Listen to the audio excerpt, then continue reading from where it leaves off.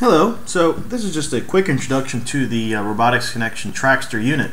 I have videos of it actually being built that we'll post later, but at this time I just want to give you a high-level view of what the Robotics Connection Traxster 2 unit does for you.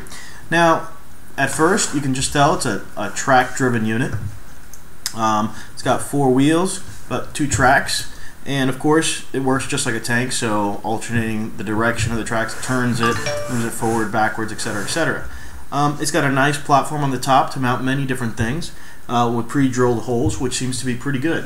What we often find with the Robotics Connection is that they offer this aluminum plate that we have here that we're actually building something for. This is a little extensive, doesn't actually go for this unit, but is an example of what the plate looks like, and that goes mounted nicely here with pre-drilled holes. The nice thing about this unit here, or this plate that you can buy straight off their website, is it also comes with pre-drilled holes, and it's also very easy to drill holes right into it. We use just basic drill bits from DeWalt, and it just screws, drills right through without a problem.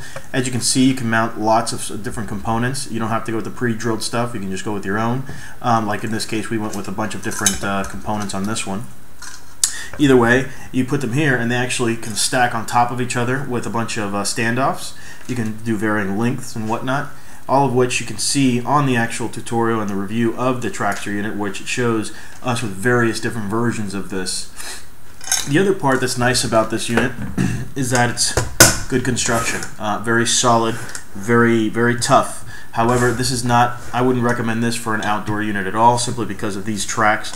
They're plastic, they're not rubberized. When you're actually building it, they recommend coating it in a rubber, the type of stuff that you use for your pliers, that you kind of like re-dip them for to give it a new grip. They recommend doing that on these. We did not, because it took us a lot of time to put these actually together. So now, as you can see, here's the front, then the side view, and the back right there. These holes here are pre-drilled already for your on-off switches for whatever you might want.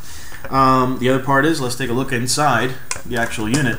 As you can see, there's plenty of room inside. Now, as per their instructions, they recommend actually mounting their microcontroller within this, which is fine. You can go ahead and follow that. We found that that's actually more troublesome than anything else, simply because when you're working with robotics, everything is so custom that you want to have easy access to your things. And we'll show you other videos of how to how to build robotics modularly. That way, it's easier for you to work with. But as you can see, it's only driven by 2 DC motors here and here, built in. Now these have built-in encoders, from my understanding, and these are just the power cables themselves. That's it. It's very simple. What we did is we originally had mounted, and we followed all the instructions from Robotics Connection, and we actually mounted everything inside, and we started mounting things on the outside. What we found, we took it quickly. We took it out quickly, and we quickly started mounting things up here. That's about it.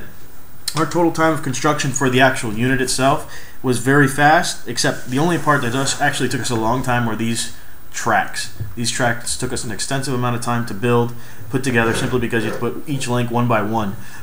So just imagine there's about I would say about 30 or so links on each side, so it does take some time. Sit down and get ready to have a ball with those things. That's actually what you have to do. That's about it, and I hope you enjoyed this quick review of the Robotics Connection Traxster. Again, it's a fairly good unit. The only thing is, it is a little pricey compared to other units out there, but considering the construction of this, if you want something that's going to last you a long time, it's definitely worth it. We actually use 2 different units, this one being one of them, and then Lynx Motion being another, which is one for indoor, one for outdoor, they've served us very well. This moves easily over tile, carpet, many different surfaces. Outdoors, I wouldn't recommend it. Take care. We'll see you next time.